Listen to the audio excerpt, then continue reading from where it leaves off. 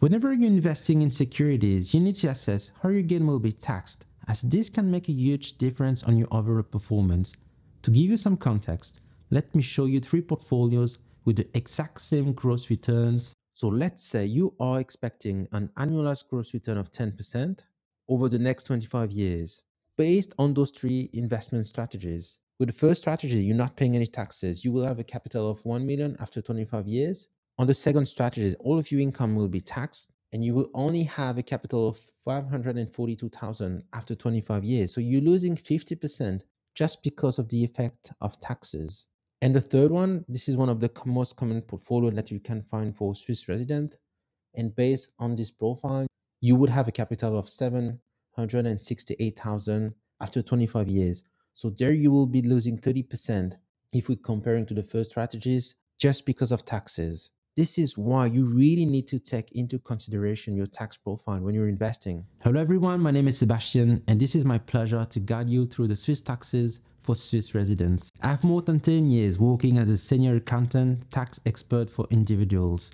In order to assess how much you're due in taxes, you need to find out the following. Firstly, you need to calculate your marginal tax rate. And secondly, you need to assess whether you're generating capital gain or taxable income. There is the bad news and there is a good news. The bad news is that all of your dividend and interest will be taxed at your marginal tax rate. The good news is that your capital gain are tax-free if only you respect the following 5 criteria. Number 1, you hold your securities for at least 6 months before you sell them. So no short-term trading, guys. Number 2, the transaction volume of all of your securities combined is not higher than 5 times the total value of your securities at the start of the year. So it means only few transactions a year. Number 3, the capital gain generated through your securities trading do not account for a significant portion of your basic income. So wrap it up, it should not represent more than 50% of your net income as a rule of thumb. Number 4, you use your own assets to finance the purchase of securities. Avoid lending from your broker or make sure that you're investing in securities that delivers higher interest or higher dividends. Number 5, if you invest using derivatives and options in particular, these can be used to hedge your own securities. If you do not follow those criteria, then you will be considered as a professional trader and all of your income generated through this business will be taxed at your marginal tax rate and you will also need to pay social charges as well. So this is why you really need to implement an investment strategy that respects those simple rules so that your capital gain will not be taxed. So what are the best assets to hold as a Swiss resident? There are quite a few factors to assess, such as the expected return, the expected volatility, the correlation between each other, taxes. So let's assume that all of those assets have the same profile.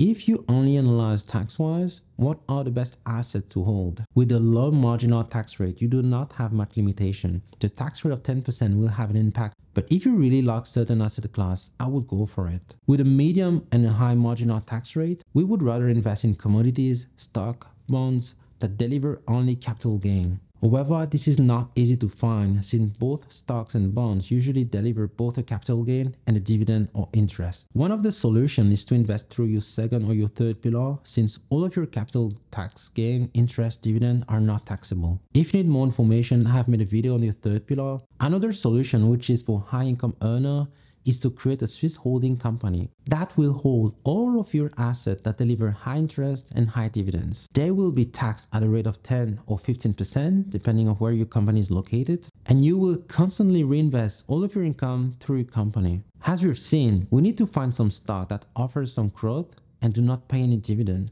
So if you want to know what is my personal favorite stock for Swiss residents, please download my ebook in the description below.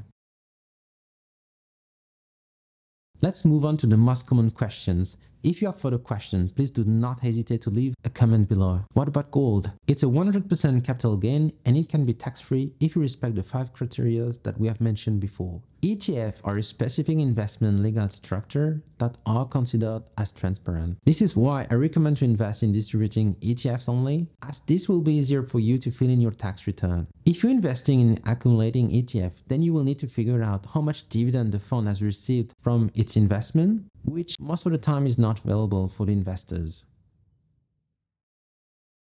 No issues with that. You're allowed to use options, futures, forward to hedge your positions without being considered as a professional. I believe that it will be the most common questions. Take care of yourself and see you in the next video.